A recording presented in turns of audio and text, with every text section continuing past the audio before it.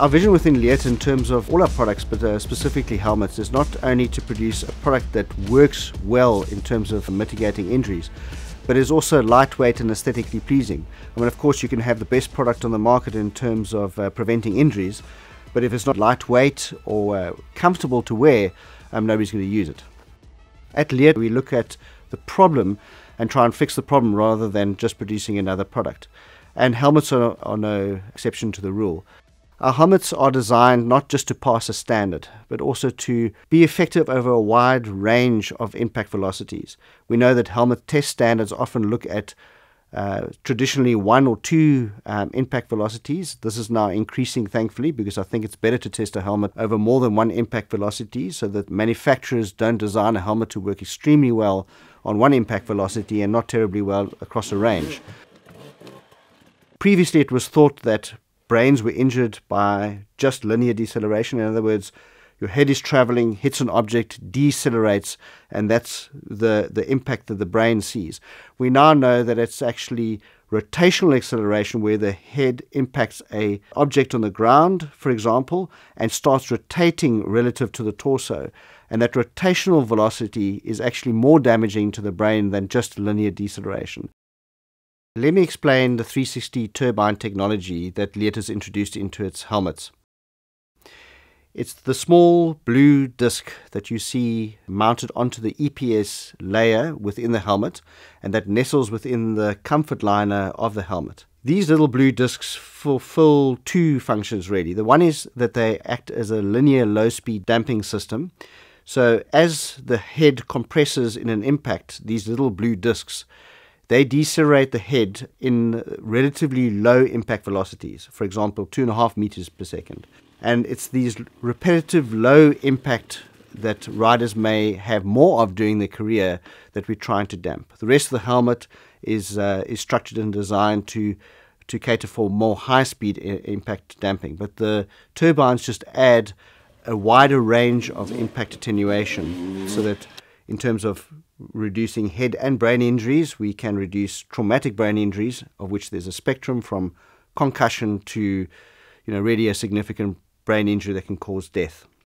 The way the turbine works, not only to reduce that linear low-speed damping, but because it has a spoke and it's a round disc shape, it can be distorted in any direction relative to the EPS layer during an impact. So with rotational acceleration, those little blue discs, the 360 turbines, will be displaced and decelerate the head in a controlled way to mitigate against this rotational acceleration that can be so damaging to the brain. So EPS is the foam liner inside of the helmet, and that's basically expanded polystyrene. And that's widely used across all bicycle and motorcycle helmets. What makes ours special is the fact that there's 4 different densities of EPS, which means the helmet is safe at high and low impact speeds. If you look at a motorcycle or motocross helmet, it's typically an outer shell. It can be a plastic injected shell, a composite shell, or carbon shell. And that is manufactured separately from the impact liner, which is normally made from EPS. These 2 pieces are then put together. The EPS is glued inside the helmet shell, and that gives you a typical construction of a motocross helmet. If you look on the bicycle side, normally a bicycle helmet's shell is a lot thinner. That allows that piece to go inside the mold. The EPS is then injected directly into the shell, and it's called in-molding, and the 2 are bonded in the injection process. Our new helmet basically uses a standard shell and EPS that are glued together. Obviously, our helmet is now typical in size to what you see in the market. One of the things that allowed us to have this helmet that performs well in impacts is that we're using a few pieces of EPS. All of these different pieces of EPS, the densities can be set or changed per piece of EPS. This allows us to get a good balance in the helmet and allows us to have optimal impact performance no matter where this helmet is impacted. At Leatt, we are lucky enough to have an ECE standard helmet test rig, which allows us to replicate the same type of tests that are done in order to pass test standards.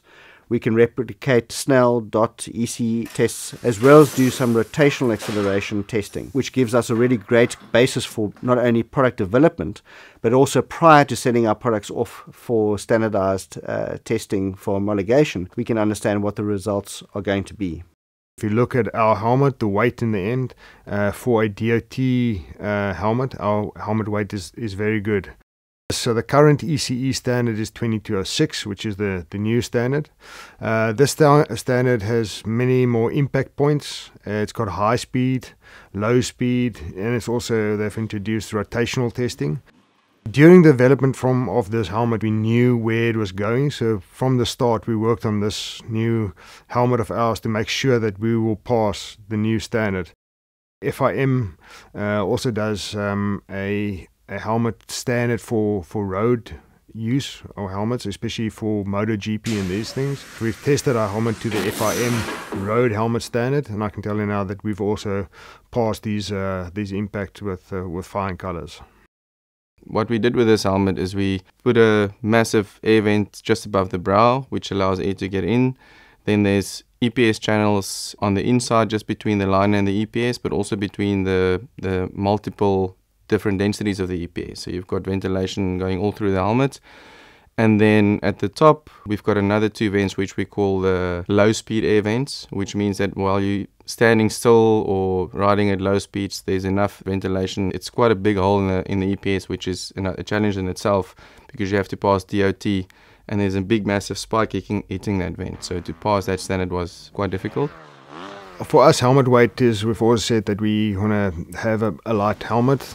This will help with rider fatigue, because a lot of these events are already tough on the body and you don't want to strain the neck unnecessarily. We wanted to obviously make our helmet as comfortable as possible. So one of the things we came up with is that we looked at what's in the market there, and a typical comfort liner of a motocross helmet or bicycle helmet for that matter is a single piece of comfort liner, which is the fabric and the foam that are all stitched together. So what we decided is to break it up into separate pieces. So we've got the top pad and the crown pad and everything going around, and all these pieces are connected with elastic bands. When you put the helmet on, you put this liner on your head, it basically forms to your head. So you've got a bigger head, it will stretch. You've got a smaller head, so it will shrink. And in the end, what that allows us to have a very comfortable, very well-fitting helmet. Whether it's our neck brace, our goggles, our helmet, our knee braces, we look at what we believe is the best answer to the problem and then innovate around that. And our mantra, Science of the Thrill, is really about producing the science that makes the product effective and allows the athlete to continue with their sport.